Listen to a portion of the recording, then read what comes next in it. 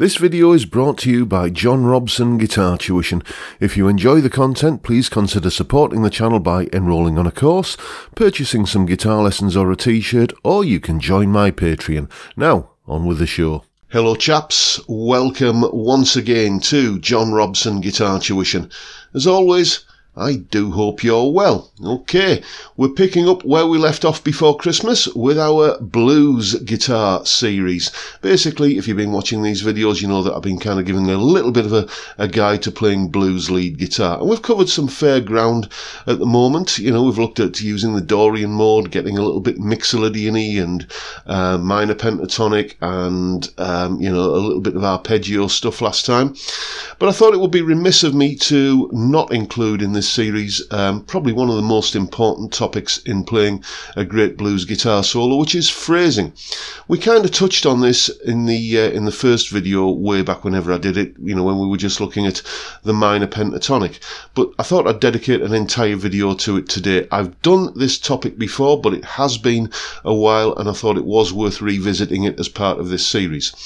Coming up next, you're going to hear me play a guitar solo just using simple pentatonic ideas, and then I'm going to explain to you what I was doing in terms of putting those notes together from the scale into things that sounded like, you know, musical, bluesy kind of phrases. Here it is.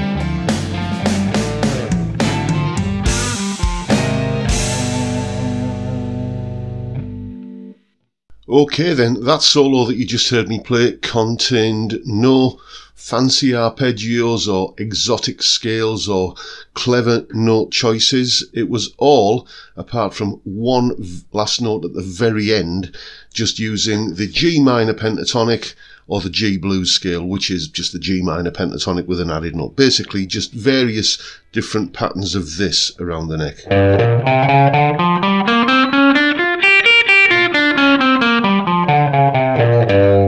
That's all I was using, okay, as I say, in various patterns. The emphasis here is very much on the phrasing, basically the way that you group the notes together to create interesting musical statements. And this is a concept that I've done before in a video, but I thought I'd kind of revisit it for this blues series. What I'm doing is I'm using lyrics to act as the basis of my guitar phrases, my guitar licks. Let's take a look at the lyrics to, for instance, Jimi Hendrix's Red House. Okay, the first line of that song goes, "There's a red house over yonder," and I kind of echo that with a guitar phrase, "There's a red house over yonder." there you go. You can hear how that pattern of syllables can be reflected in a guitar phrase. I'm not trying to play the actual melody that appears on that recording. I'm just kind of approximating the pattern of syllables. So you've got, there's a red house over yonder, you've just heard that. That's where my baby stays. Again, kind of copying that first, kind of line of the song. So here's what it sounded like over the backing track when I did that.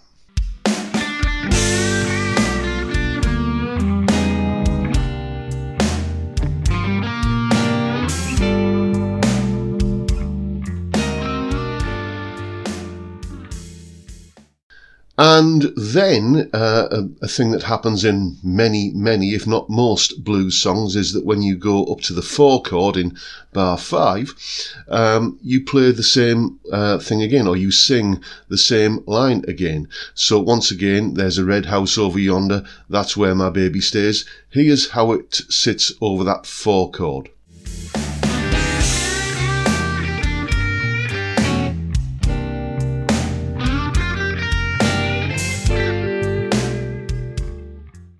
And again, I'm not even playing the same melody as I played the first time. I'm playing the same licks. I'm just aping the actual pattern of syllables that occur in the lyrical content of the song.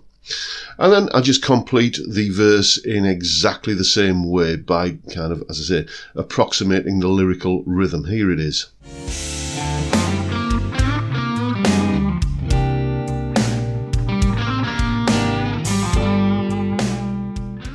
And you may have noticed, just in that, in those examples there and in the original solo, in between each of those lines of lyrics, as we'll think of them, there are little guitar fills. In much the same way as, Hendrix, when he sang the song, would sing a line and then do kind of a response on the guitar. It's basic sort of call and response type phrasing. So you might get, there's a red house over yonder, that's where my baby stays, and then a fill, and then the same line again. I'll try and approximate that now.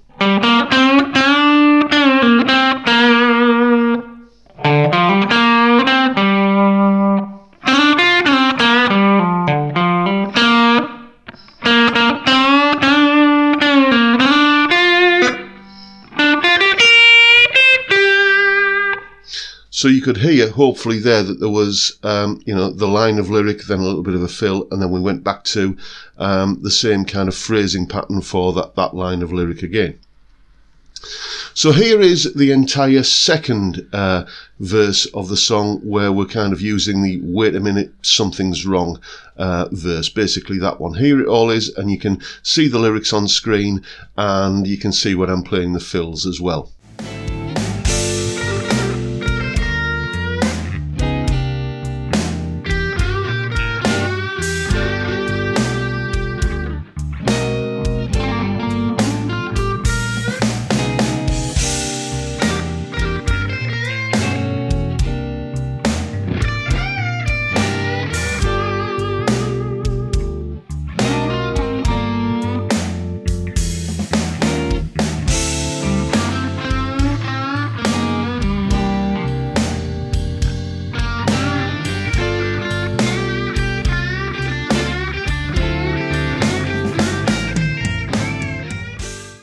And notice how that final fill just kind of extended and went on a bit. This is a great way of continuing the momentum. If you're playing, jamming with a band, this is a way that you can signal to the band that, okay, I'm not quite done yet. I'm going to take another chorus and go through another 12-bar sequence.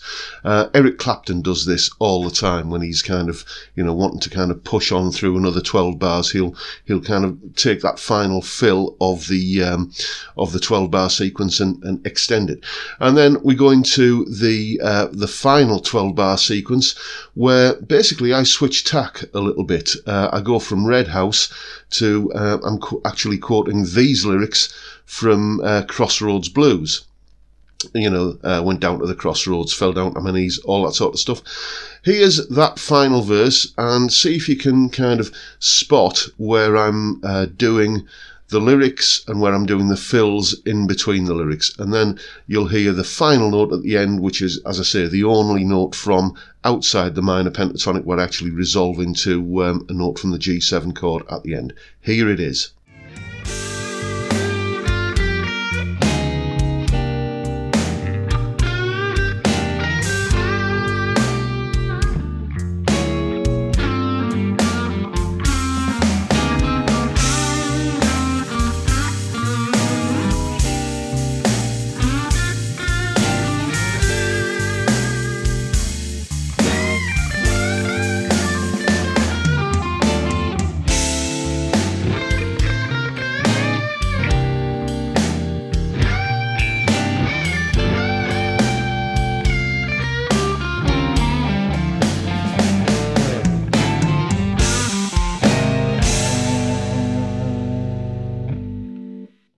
And I was, of course, using this guitar, which you probably recognise by now. This is my utterly fantastic Scott Guitars UK John Robson signature model. Properly high-end boutique guitar for not much more than you'd pay for, say, something like a top-end Epiphone or, you know, kind of PRS SE. The link is in the description down below if you're interested in checking out. Fantastic guitars. Can't recommend them highly enough. Anyway, onto the solo. Yes, there is a full tab in both Guitar Pro and PDF formats, along with a jam track to play along with, and that clip that you saw of me there, kind of playing the solo and explaining what's going on.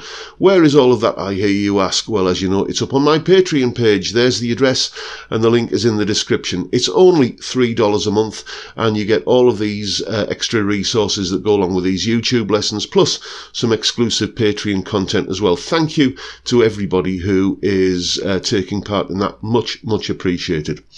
And that is pretty much all I've got for you today, folks. Thank you so much for watching. If you enjoyed the video, found it useful, helpful, informative, and maybe even a little bit inspiring, then please hit the subscribe button and the notification bell if you haven't already done so. And why not give me a like while you're at it?